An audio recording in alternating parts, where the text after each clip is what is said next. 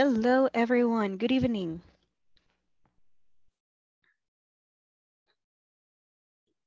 Good evening, teacher. Hi, Roxana. How are you doing today?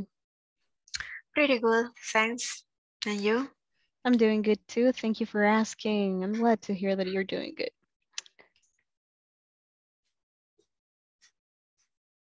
Hello, everyone, and welcome to our final week of this module. My camera is off today to prevent any connection issues that we might have. So I'm going to keep my camera off just in case we have any problems, to avoid having any problems, better said. And while we wait for everyone to join, I'm just going to go ahead and start by sharing my screen as usual so that we can review the agenda. All right. Can you see my screen? Yes. Yes. Nice. Thank you so much for checking that. All righty. So, as I was mentioning, we have reached the final week of our module. You are finishing the second module of the pre-advanced level. So congratulations to you. We just have a couple more topics to cover.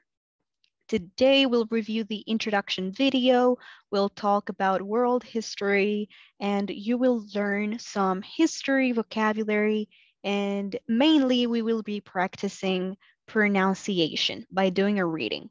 That's this one. We'll talk about world history, specifically human history. So like the beginning of everything, right? The beginning of our race. Tomorrow we will be talking about the past, past perfect, past continuous. It will be all about the past, also in Wednesday. I know that some people are already working on the final test. So congratulations if you already finished. If you are here and you already finished, congratulations to you. Thank you so much for joining us nevertheless.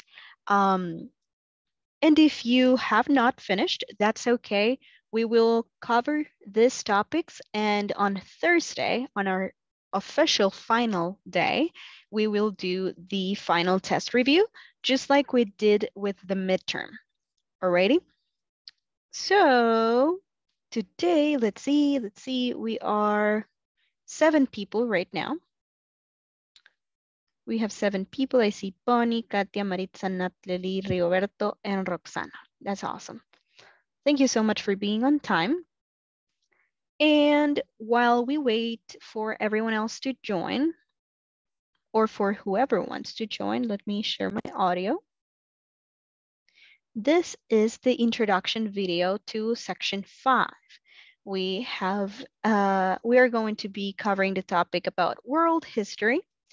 And we will start by watching this brief video and then talking a little bit more about vocabulary for that, words that are used for that, the tense that we use, and then we will do our reading. All right. So let's go ahead and start by watching our introduction video. To sit, relax, and watch the last video with us. Feel free to take notes as you watch it. Finally from us, the virtual office. For better or worse, technology and globalization are creating startling changes in what it means to be on the job. Betsy Stark is tracking the new order of business, and tonight begins our series, The Future of Work. Imagine a work world with no commute, no corporate headquarters, maybe no office in the physical world at all. For Bob Flavin, Janet Hoffman, and Joseph Jaffe, the future is already here. These days we do so much stuff by teleconferences and things that it doesn't matter where you are. Like 42% of IBM's 350,000 employees, Bob Flavin rarely comes into an IBM office. We don't care where and how you get your work done. We care that you get your work done. On the day we met him, he was collaborating with computer scientists in British Columbia and Beijing from the on-call room of his local ambulance corps, where he works as a volunteer. You are in 6031. The workforce at the Accenture management consulting firm is so mobile, not even the CEO has an office with his name on the door. There's no corporate headquarters. No. If you need a workspace, you reserve it like a hotel room, checking in and out at a kiosk. Having a big desk is a sign of status with lots of family photos and, and carpeting that's fluffy and nice.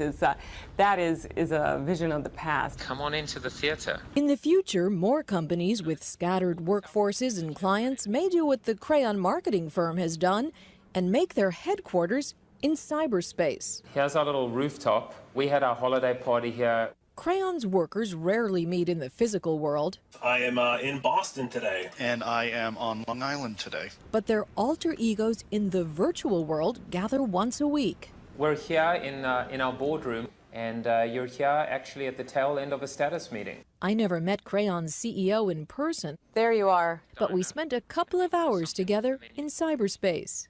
Our belief is that if we bring like minds together, no matter where they are in the world, we can actually create that connectedness as if we're actually here at the same place at the same time. If what matters is what you do, not where you are, who needs an office? Betsy Stark, ABC News, Crayonville in cyberspace. And tomorrow, imagine having summers off every summer.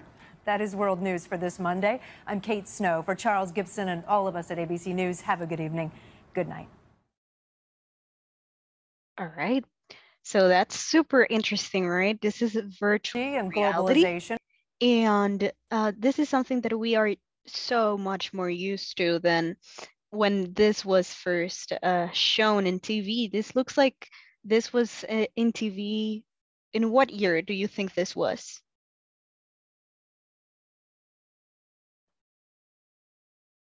Were you able to gather some information on the video? Do you want to watch it again and then we can discuss it? Yes, teacher, again, please. Alrighty, no problem. I know that some people just joined, so we can go ahead and watch it again, and then we can continue with the discussion. I know that Bunny has her hand up, so let's just go ahead, watch the video again for the people that just joined and also for us to understand it better. And then we can start the discussion and we'll start with Bunny. Alrighty. Here we go again. Sister, play again, please. Absolutely. Here we go again. To finish this course, we want you to sit, relax, and watch the last video with us. Feel free to take notes as you watch it. Finally from us, the virtual office. For better or worse, technology and globalization are creating startling changes in what it means to be on the job. Betsy Stark is tracking the new order of business, and tonight begins our series, The Future of Work. Imagine a work world with no commute, no corporate headquarters, maybe no office in the physical world at all. For Bob Flavin, Janet Hoffman, and Joseph Jaffe, the future is already here. These days we do so much stuff by teleconferences and things that it doesn't matter where you are. Like 42% of IBM's 350,000 employees, Bob Flavin rarely comes into an IBM office. We don't care where and how you get your work done. We care that you get your work done. On the day we met him, he was collaborating with computer scientists in British Columbia and Beijing from the on-call room of his local ambulance corps, where he works as a volunteer. You are in 6031. The workforce at the Accenture management consulting firm is so mobile, not even the CEO has an office with his name on the door. There's no corporate headquarters. No. If you need a workspace, you reserve it like a hotel room, checking in and out at a kiosk. Having a big desk is a sign of status with lots of family photos and, and carpeting that's fluffy and nice is a vision of the past. Come on into the theater. In the future, more companies with scattered workforces and clients may do what the crayon marketing firm has done and make their headquarters in cyberspace. Here's our little rooftop. We had our holiday party here. Crayon's workers rarely meet in the physical world. I am in Boston today. And I am on Long Island today. But their alter egos in the virtual world gather once a week. We're here in our boardroom, and you're here actually at the tail end of a status meeting. I never met Crayon's CEO in person. There you are. But we spent a couple of hours together in cyberspace. Our belief is that if we bring like minds together, no matter where they are in the world, we can actually create that connectedness as if we're actually here at the same place at the same time. If what matters is what you do, not where you are, who needs an office? Betsy Stark, ABC News, Crayonville in cyberspace. And tomorrow, imagine having summers off every summer. That is World News for this Monday. I'm Kate Snow. For Charles Gibson and all of us at ABC News, have a good evening. Good night. All right, we are back. We just watched this video again about virtual reality, how companies like IBM work remotely. And this was a huge thing before the pandemic, right? Because while COVID hit, we all had to learn how to work remotely, how to work from home, or even from a different city if we were at a different place at that time. So I see a question in the chat. I see Bunny asks, what is tracking? So what were they talking about when they used the word tracking? What is the context? Tracking the new order, and I think that it's like changing, but I'm not sure. Tracking the new what? I'm sorry? The new order. Oh, at the beginning. Okay. Tracking the new order. I'm just writing it Yes. on the chat. Let me put it here in the screen as well. Tracking the new order. All right. So when we're talking about shipments or products, does someone know what tracking is?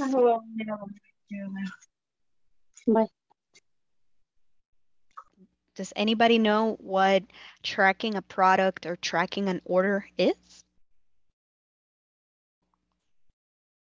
Has it Follow its happened? course. I'm sorry? Follow its course. Nice. That's a good definition. What? I heard another definition. So, has it ever happened to you that you order something online from a store like Amazon or AliExpress? I know not everyone has ordered, but when you order something, it tells you the tracking of your product. So it tells you when it's been shipped, when it was sent, when it's going to arrive. That's tracking. So when you are tracking an order, it's following its course, it's following its path, its trajectory of where it's going to go from point A to point B, and it follows the course. Exactly. Does that help, Bunny? Yes, thank you. Awesome. All righty. What other questions do you have? Did you know about virtual reality? Did you know about IBM? Do you know what IBM is, the company?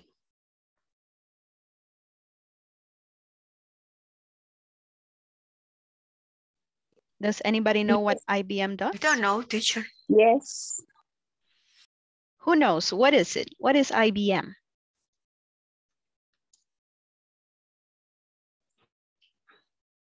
IBM is a company that research and use computers or technology informatics.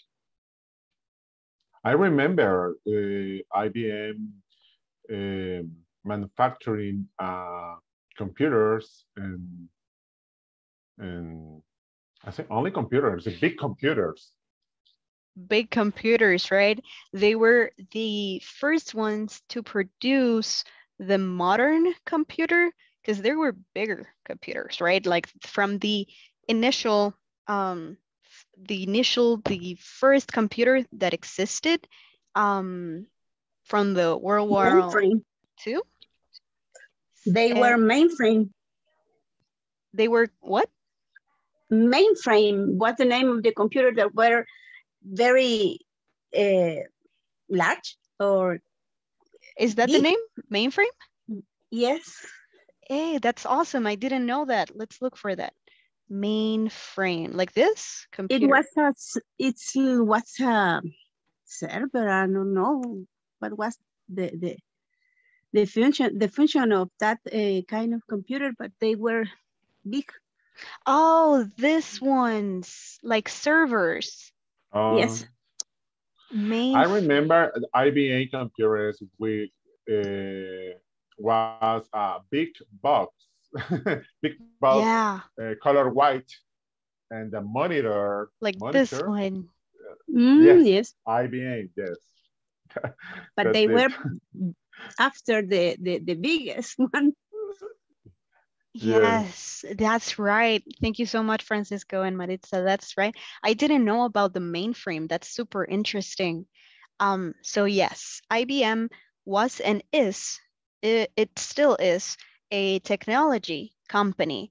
I believe that they focus right now more on servers, like the one Maritza was talking about. They still do some computers, like this ones that are a little bit more modern, but they do a lot of office equipment and then very, very advanced servers. So their main technology is not our house computers, but computers for big enterprises or big servers for big enterprises. So that's super interesting. What other questions or comments do you have about the video that you found interesting or maybe something you don't know?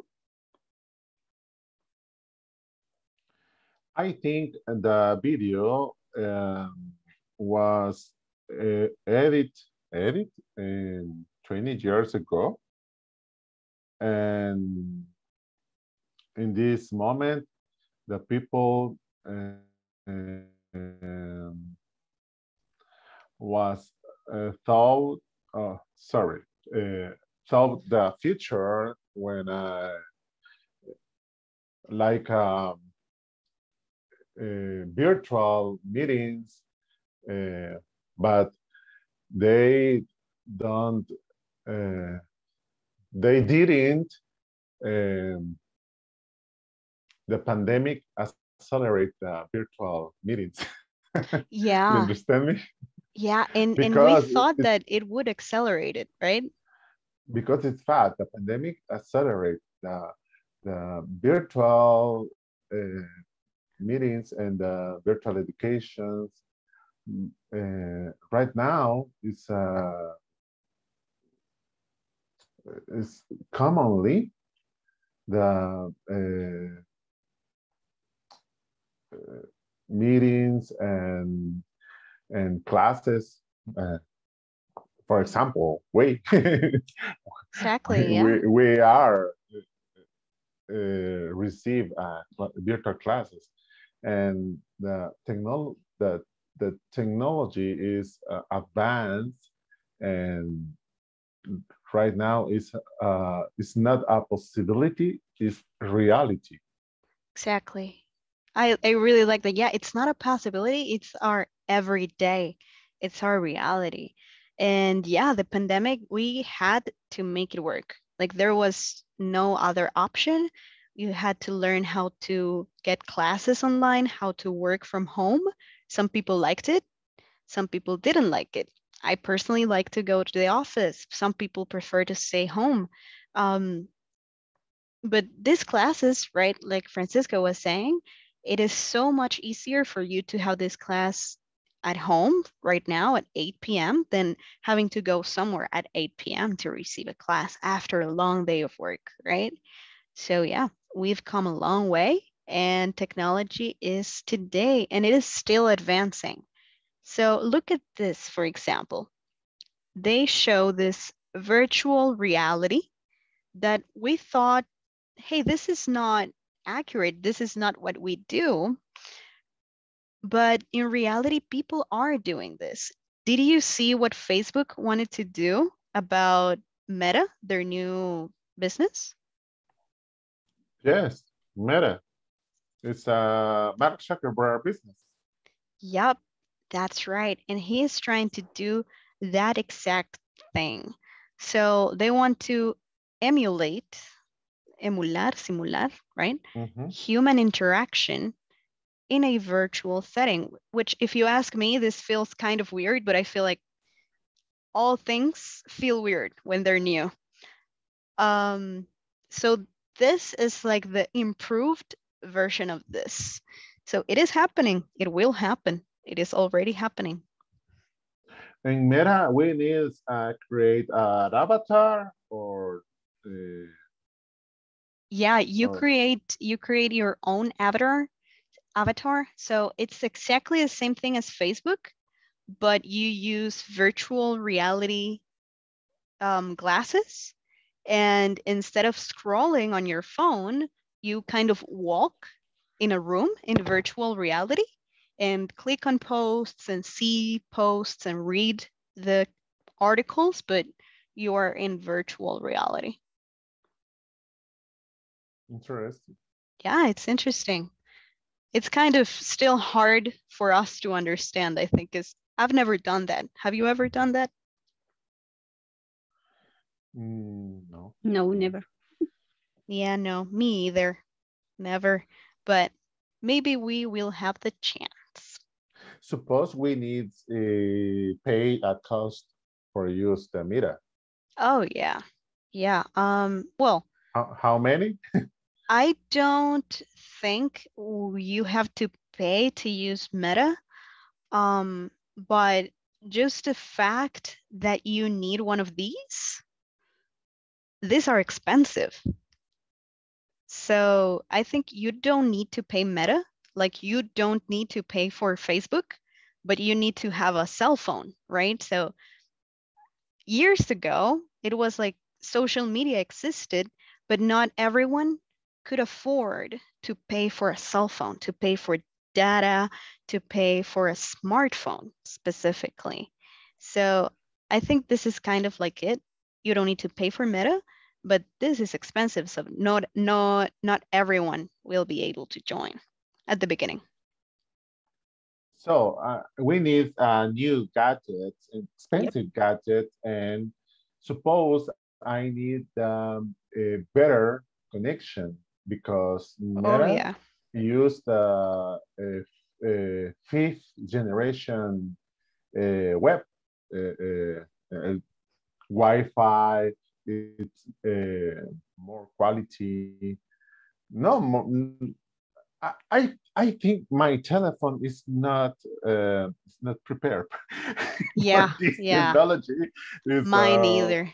We're not ready. Yeah. We're not ready. Yeah, we still need to get some. I think we haven't even gotten 5G yet with no company, but maybe it'll happen this year. I don't know. So yeah, but that's the future. I mean, we are getting there, just not this week and not this month, but it is happening. Alrighty. That was a great conversation. We are also going to be continuing the discussion on history. And then for everyone that joined a little bit late, that joined after we reviewed the agenda, after we watch this video about history and we watch our lesson on how to implement this vocabulary, we are also going to do a reading exercise. So let's continue with our next section. Join us in the last section of this course. We want you to answer the following questions. Number 1, do you know when World War I began? Do you know when World War I began? Who knows? I know. When? What year? 1914. 1914. Is he right? 1914 began. From 1914 to 1917. To 1917. All right. And is he right? Is Francisco right, guys? Yes. Yes. Nice. So yeah. No, 1918. 1918? I think that is 1918. All right. Who says 1914? Who says 1918? What does everyone else think? 1914. Let's review. That's why we're here. So let's see. 1914. Francisco's right. You guys are right. It started in 1914. 1914 began.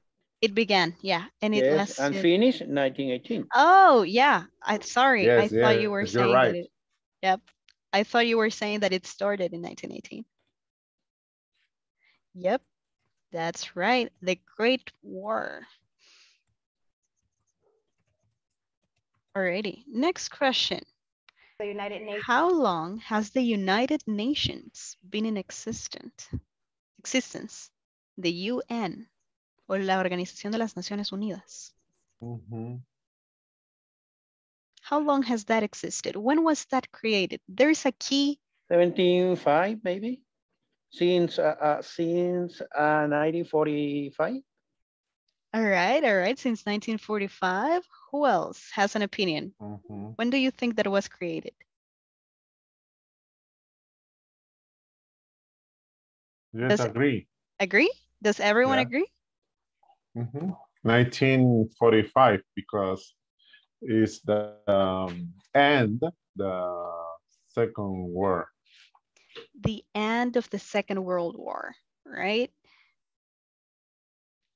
October 24th, 1945. So when the World War II ended and they brought down the Berlin Wall and all of that happened, they created the United Nations, and so it began. Then we go into the Cold War. Though I feel like the war didn't really end, but that's a different topic. Yeah. Yep. All right. And finally, how long were the Beatles together for? All of them. 10 years. 15 years? 10. 10 years? Yes. I think that 10 years. 10 years? 10 years. Let's search because I don't know, honestly. This one, I don't know. How long were the Beatles together? 1960 to 1970. So it says that they were together since 1962. So yeah, let's give it 10 years, 10 years. Let's round it. 8 years. Yeah. 8 years. Nice. The Fab Four. How many of them are left? Just one or two? They're still alive?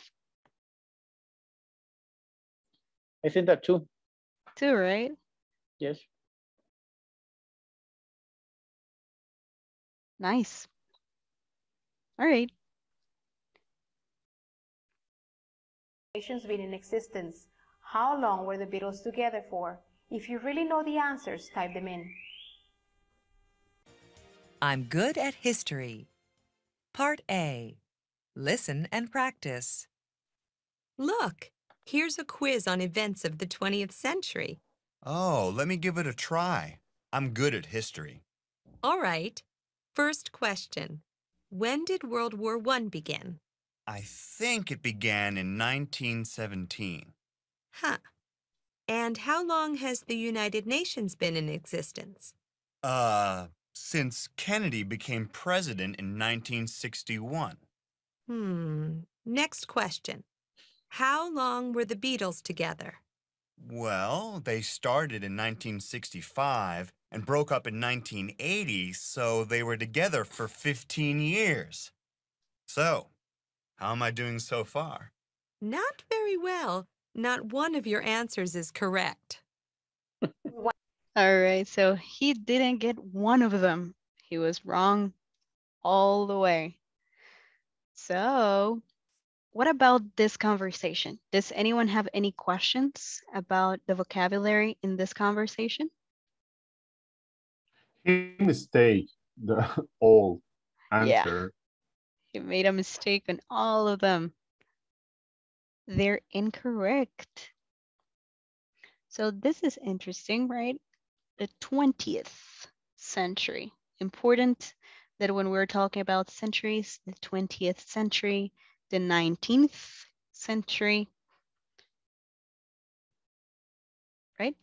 Anyone have any questions on this vocabulary or reading? Sure, I have a question. Yes. What's the meaning of how am I doing so far? It's a new expression for me.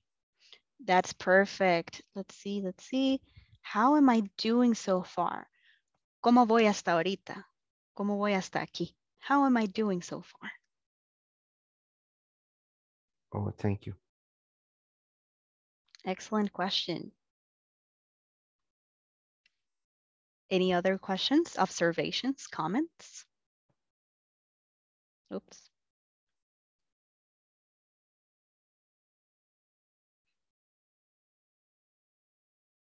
Alrighty. I think this is vocabulary that you know. And I do want us to practice. I do want us to do a reading exercise, but I want to do it a little bit harder.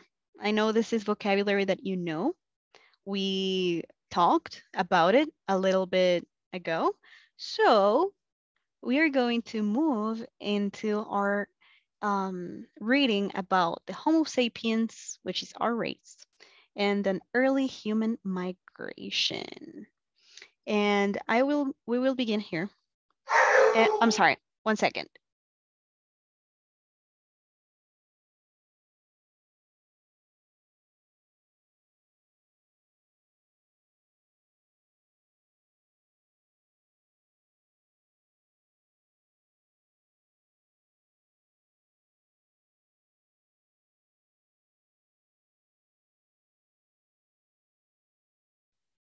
All right. And as we were discussing, sorry about the noise, that's okay. I'm back. And we're going to choose from the participants. I see that we are 18 people right now. We are 18 people. And each of us is going to read a section. So let's start in order here. If you can please help us, please, Alexander.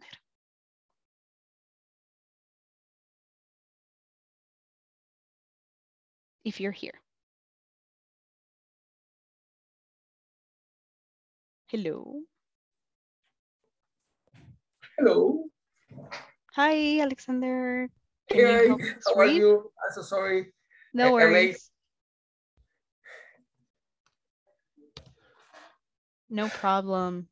Are you okay to read? Can you help us read, or would you rather Yes. read later? Okay, No, yes, right now. Tell perfect. me, where? Homo This sapiens. section right here, this section highlighted. Okay. Where do we begin? Before we tell the stories that make up world history, it is useful to ask, where do we begin? Where did our human story start? Perfect. Thank you so much, Alexander.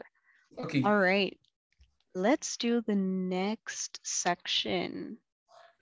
Please, until here. Let's see. This section right here, please, Bunny.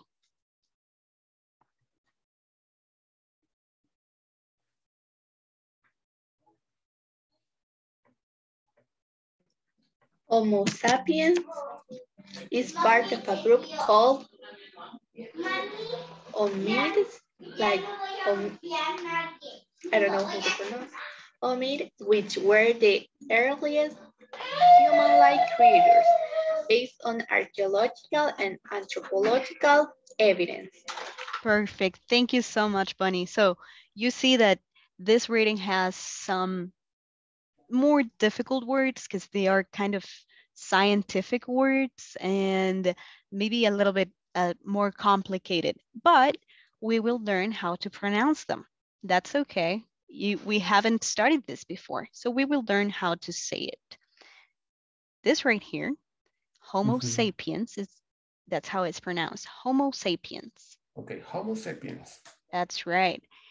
And Homo sapiens is a part of a group called hominids. Hominids. Remember, we pronounce the H in English. So Homo sapiens, hominids. Esto en español, ya sabemos, Homo sapiens es el mismo, homínidos o hominids, se les dice en español. So hominids. It's just, so Homo sapiens is the species, and then the hominids is a group of similar species. Es un grupo de especies similares, right? So, hominids. Which were the earliest human-like creatures based on archaeological and anthropological evidence. That was awesome. These are also difficult words, so congratulations to Bonnie on that. Let's continue with this. Thank you. Let's continue right here until Africa with Amilcar, please.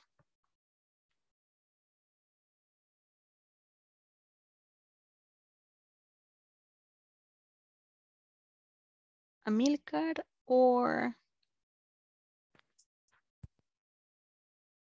Yes, are you here?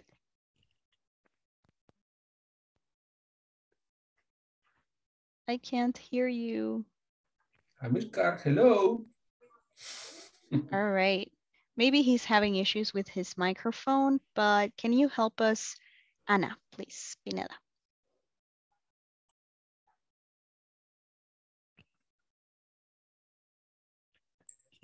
Alexander, are you there?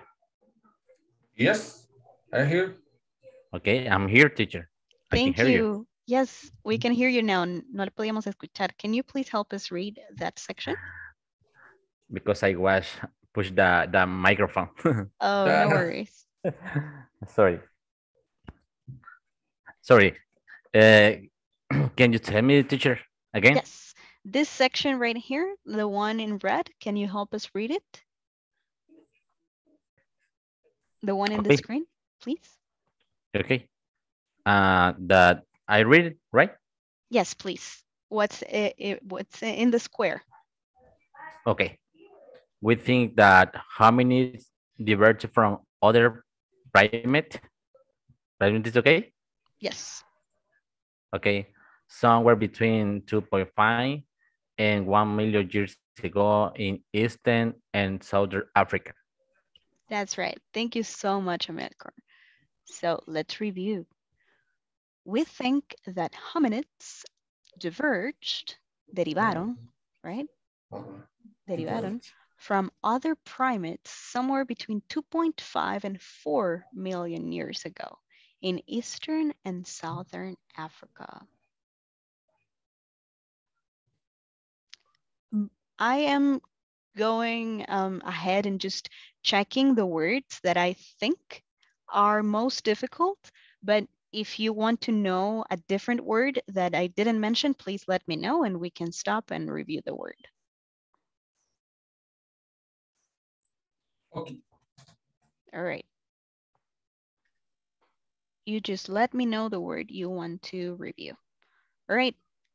Let's continue with this last section, please. This we already did. Please, let's see. Ana Pineda.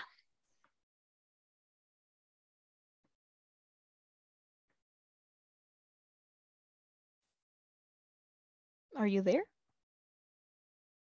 I think I saw her on mute earlier, so I think she's there. All right. Yes, I'm here. Awesome. Can you help us, please?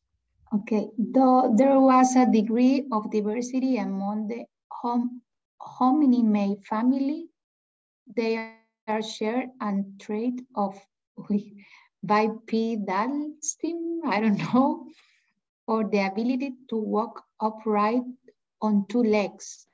That's great. Thank you so much, Anna. That was a very, very close pronunciation. Very, very good. This word is pronounced bipedalism. Bipedalism. Bipedalism. It means that you can walk on two limbs, right? Or two legs instead of your four limbs.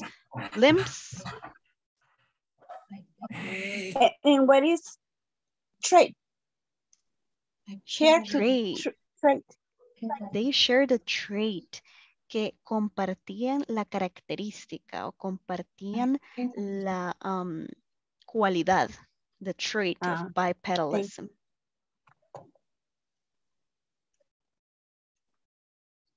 So bipedalism, you can walk with two limbs or two legs, right?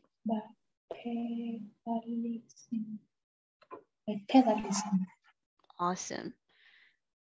There was a degree of diversity among the hominid family, but they were bipedal. They all walked on two legs. Okay, let's continue. Oops. Let's scroll here. We're moving on to the evolution part. Let's read this whole thing, please. Francisco. Okay. Scientists have several theories about why early hominids evolved. One, the aridity hypothesis, suggests that early hominids were more suited to dry climates and then evolved as the Africa's dry savanna regions expanded. Thank you so much, Francisco. That was great. So let's do a reading. Let's do the readout.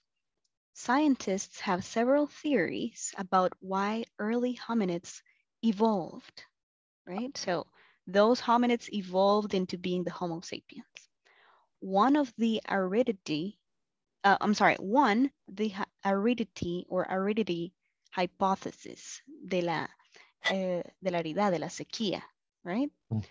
Suggests that early hominids were more suited. En esta palabra casi que no pronunciamos la I. We can ignore it. So it sounds like suited, right? Suited.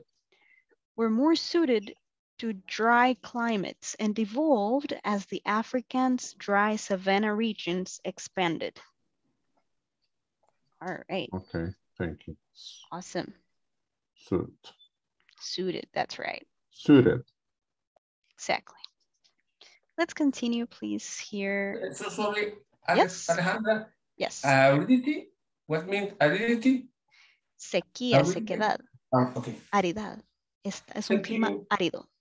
Okay. Awesome. Let's please continue with this section, Ivania.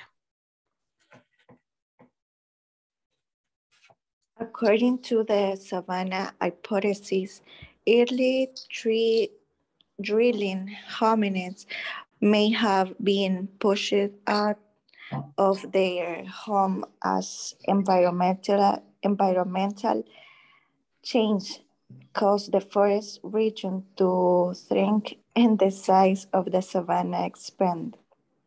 Thank you, Ivana. You have really, really great fluidity. That's great. Alrighty. So let's review the words here and their pronunciation. So let's say, according to the savanna hypothesis, this word is pronounced hypothesis. Hypothesis.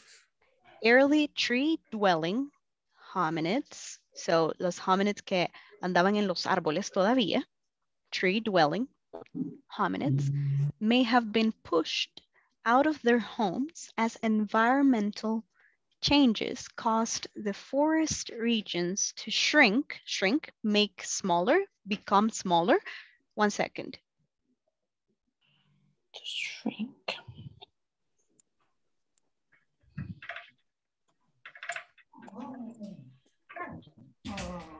So that caused the forest regions to shrink, to become smaller, right?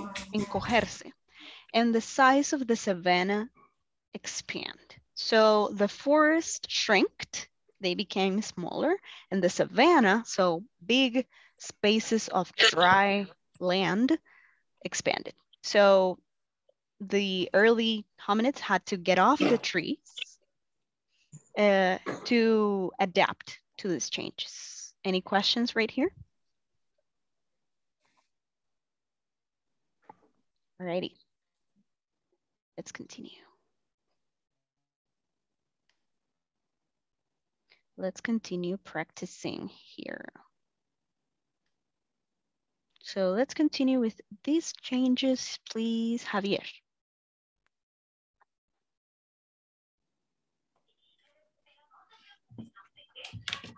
These changes, according to the Savannah hypothesis, may have caused them to adapt to living on the ground and walking, or how do you say, upright? Upright, yes. Upright instead of climbing. Thank you so much, Javier. That's right. These changes, according to the Savannah hypothesis, may have caused them to adapt to living on the ground and walking upright instead of climbing, walking on two limbs instead of climbing with all of them. Let's continue. Please, Juan Jose, here. Let's see. Until simple tools. Okay. Hominids continue to evolve and develop unique characteristics. Their brain capacity increased, and approximately 2.3 million years ago, hominids now has home habilities began to make and use simple tools. Thank you so much, Juan Jose. Thank you. All right. Hominids continued to evolve and develop unique characteristics. This word is pronounced characteristics, características, right? Okay. Unique characteristics. Their brain capacities increased. They had more capacities, and approximately 2.3 million years ago, a hominid known as Homo habilis. ¿Por qué en esta nota dice? Porque it's Latin, okay? It's Latin. So Homo habilis began to make and use simple tools. So Homo habilis was the one that started to use their version of a hammer and all of that. Let's see the chat. Thank you for answering on the chat. Yes, that's right. Upright means that they walk in two legs and they walk in a vertical line. That's awesome that you are helping yourselves. Let's continue.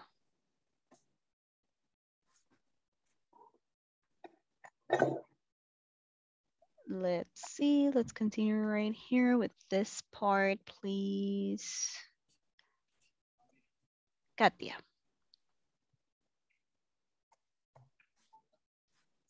By a million years ago, some hominid species, particularly Homo erectus, began to migrate out of Africa and into Eurasia, where they began to make other advances like controlling fire. Thank you so much, Katia. That was great. So by a million years ago, hace un millón de años, some hominid species, particularly the Homo erectus, began to migrate. This word is pronounced migrate, and that's what it means, migrar, right?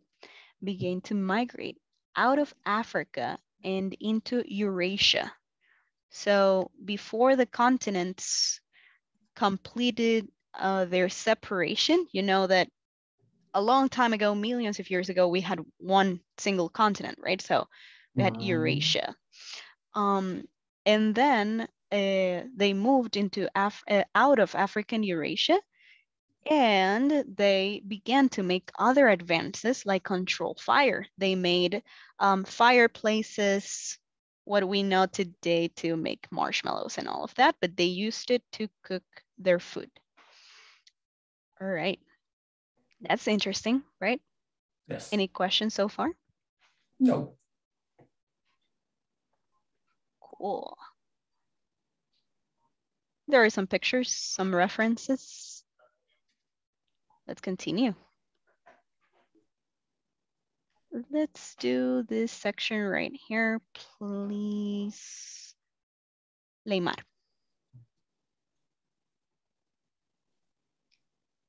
Though there were once many kinds of hominids, only one remains Homo sapiens. Extinction is a normal part of evolution, and scientists continue to theorize why other hominid species didn't survive. That's perfect. Thank you so much, Leymar. That was excellent. So though there were once many kinds of hominids, only one remains, Homo sapiens, us, right? Extinction is a normal part of evolution, and scientists continue to theorize why other hominid species didn't survive. That's great. They are still trying to figure it out.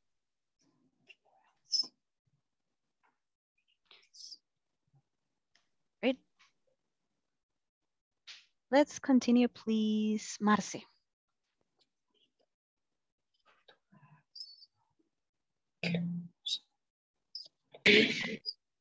We do have some clues as to why some species were less successful at surviving than others, such as an inability to cope with competition for food, changes in climate, and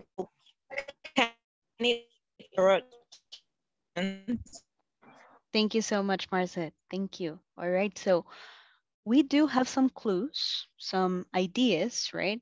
Some tips as to why some species were less successful at surviving than others, such as an inability to cope with competition for food. So maybe we were better at hunting, changes in climate, and volcanic eruption. So maybe just so happened that where the Homo erectus lived, they were not able to survive a volcanic eruption, right? How do you say climate? Climate. Climate. Climate. That's right. So kind of like climate, kind of like this, climate. Climate.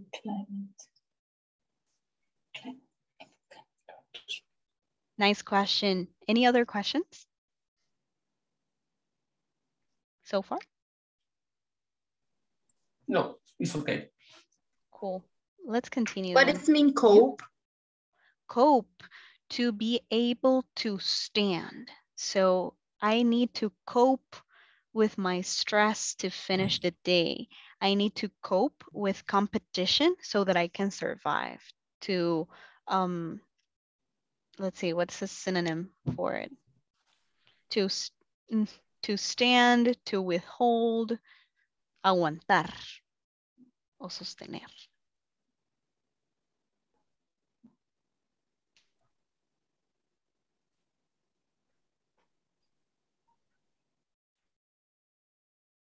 Soportar también.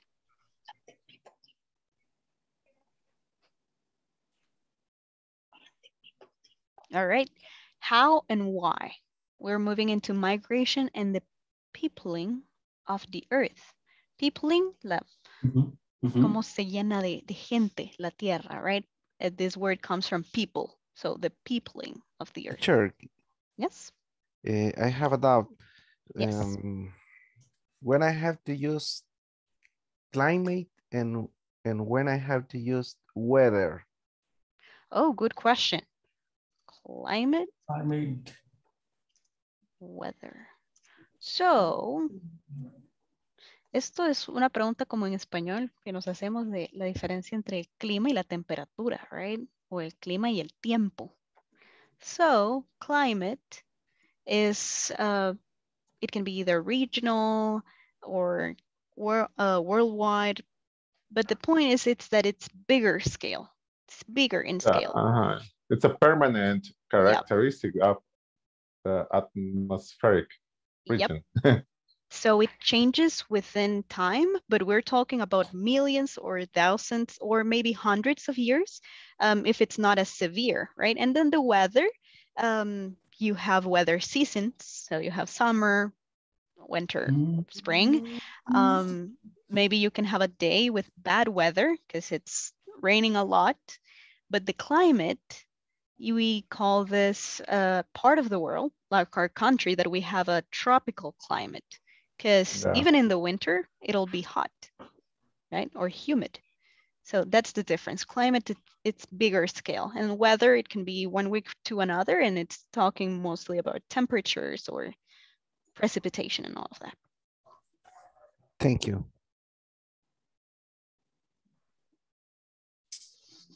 Yep. We like science here. Alrighty. That was an excellent question, by the way. That's a question we even ask in Spanish, right? Like it's kind of difficult to yes, explain. the same. Yep. I remember learning about that. Alrighty. Let's please continue. Let's see, Marvin, please.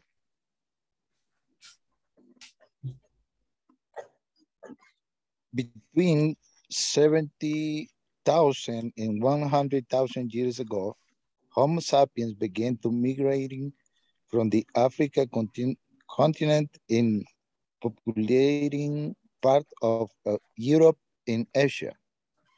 Thank you so much, Marvin. That's right. So the Homo sapiens began migrating from the African continent into other parts of Europe and Asia, populating other parts of other continents. All right. Now, Maritza, please do the following section.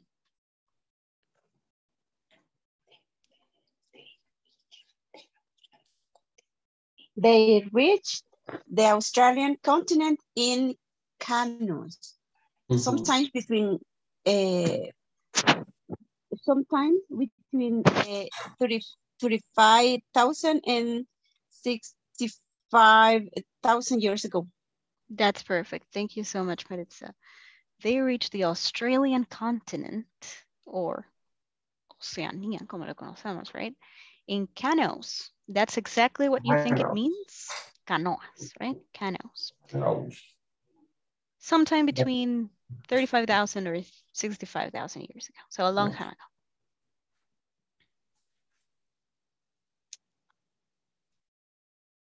So at this point, we had enough tools and enough materials, and we had enough ideas, which is very important, to make these canoes. Like we had to build them. So that way we were able to move across seas. Cool. And let's do, I think this is going to be the last one that we do because of the time, but let's continue please with Mirna.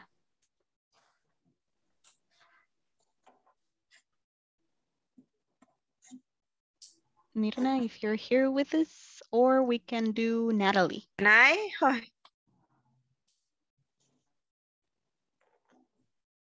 Who was that? Hello, Mirna, Natalie. Hello. Mirna, Natalie, Rigoberto. Okay, here we go. Hello. Hi, please go ahead. Okay. Scientists studying the masses and climate know that the Pleistocene, I don't know how to pronounce it. Pleistocene